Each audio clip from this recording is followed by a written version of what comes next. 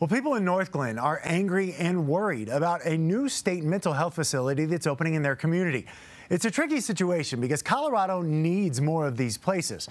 Our state is one of the worst in the country when it comes to treating mental health. We showed you the packed meeting last night where residents slammed state officials over the plan. Tonight, we're taking a closer look at what will happen at that facility and why more facilities like this will be coming to Colorado. Gabriela Vidal is your reporter in Adams County. And Gabby, you've been following this process for weeks, and this stems from a move at the state capitol. Yeah, Michael, it's actually coming from legislation that became law 2 years ago with the purpose of putting more mental health facilities across the state of Colorado in areas of need. And this particular Northglenn location is one of several that is expected to have 24-hour supervision and with the primary goal of reintegrating people with mental health issues back into society. This facility in our city is not the right place.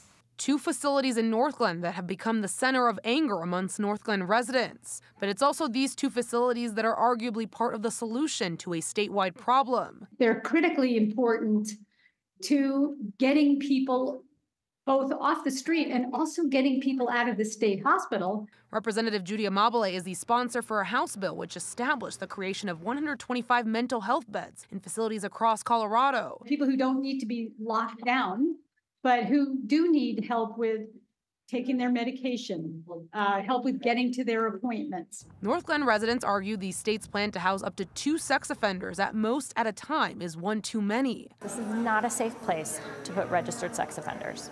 But the Colorado Bureau of Investigation lists 9 registered sex offenders already living half a mile or less from Stuckey Elementary. We're so much safer if people are getting better. While these facilities raise concerns for one community, Amabile says they're necessary for helping many, like her son, who suffer from mental illness. The idea that people would want for him to be left out on the street rather than to provide this opportunity.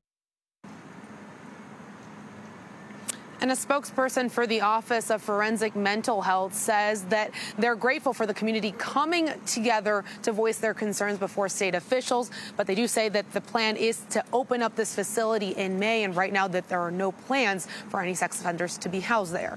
In Denver, Gabriela Vidal covering Colorado First. Gabby, thank you. And Gabby is your reporter in Adams County. If you have a story idea for her, you can give her a call on our tips line or send her a message through our website, cbscolorado.com.